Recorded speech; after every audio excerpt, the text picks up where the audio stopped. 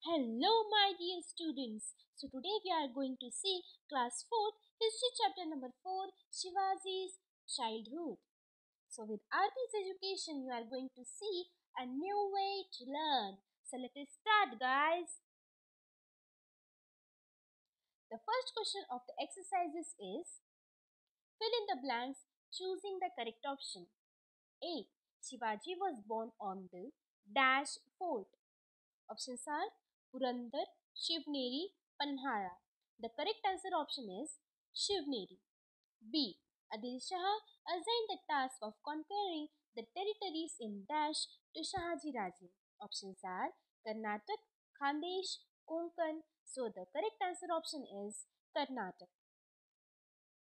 Second question. Write the answer in one sentence. A. What did Shivaji feel due to Jizabai's teaching? Answer is Shivaji felt that after growing up, he should also display the valor like Rama, Krishna, Bhim, and Abhimanyu due to Jizabai's teaching. B. What games did Shivaji and the children of the Mauras play?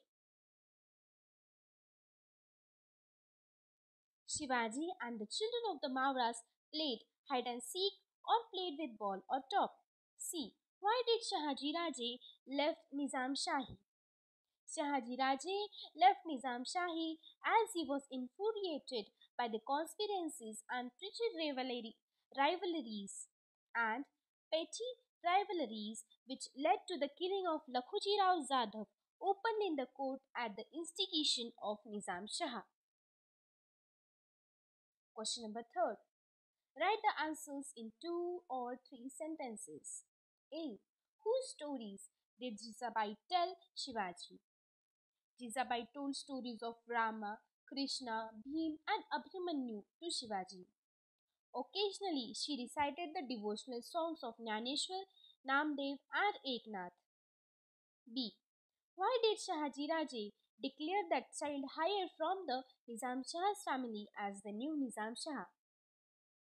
Shahaji Raje declared the child higher from the Nizam Shah's family as the new Nizam Shah in order to forestall the Mughal Emperor and Wazir Fateh Khan.